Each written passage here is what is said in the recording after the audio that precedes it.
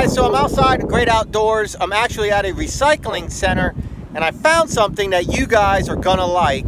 I figure let's do a video on it real quick. Hopefully the wind's not disturbing you too bad, making too much wind noise in the phone. But I figured this is gonna help you guys out. It's gonna answer some of y'all's questions. It has to do with pressure washing. Guys, you're always asking me about these smaller pressure washers and stuff, and I honestly don't have a lot of experience with them. But this unit right here is the actual unit that I used to use when I first started out. I used to use a unit just like this. One of these little jobbers, little Honda motor up top here, little pump down at the bottom, Troy Bilt. I got mine at Lowe's, I think, for like 400 bucks or something like that. So what we're looking at here, 2,500 PSI and 2.3 max gallons per minute. And then you have your little black tip for soap. And then your red is your real pinhole, real small hole. And then your green, you might have a white.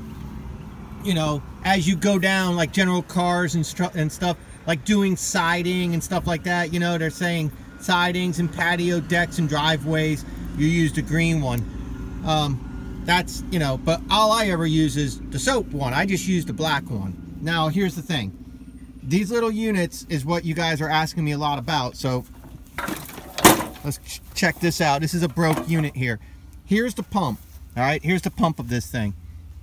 And we're always talking about downstream injectors and stuff like that. So this is your in. This is your garden hose in right here. All right.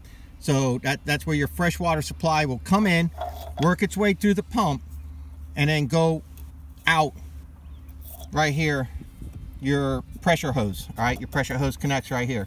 So when we're always talking about downstream injectors and people saying, can I use this with my downstream injector? Or, you know, can I use bleach with my downstream injector or with my little pump? This is what you need to look for. You see this arrow right here? That shows you that's your out. Okay, that's your pressure out. This arrow, that's your garden hose in. Don't worry about anything over here. All right, that pump's gonna do its magic. So the water comes in, does its magic, and brings the water out. This right here is your siphon port.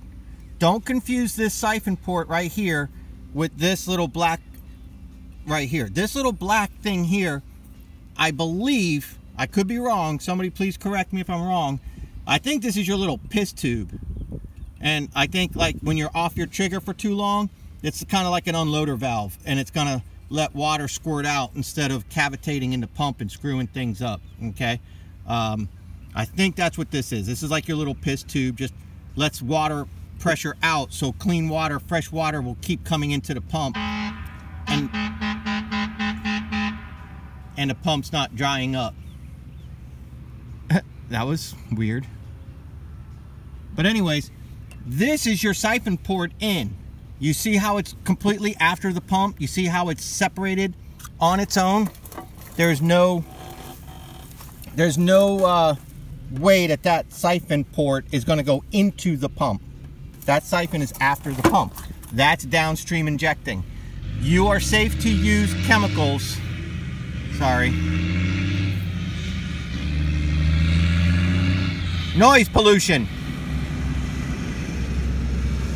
Okay, you're safe to use chemicals with this here as far as I am concerned. Now listen, if your book, if your manual says do not use bleach, I'm telling you, do not use bleach.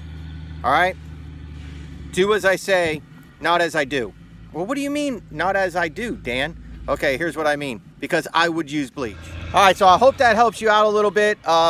Just a quick little video, just to let you know. I'm constantly thinking about you guys. I answer all your comments the best that I can, and I read every one. As I come in here, I'll do what I can to try to find you guys some more pumps and stuff like that to give you demonstrations, okay? So, hope that helps you guys out.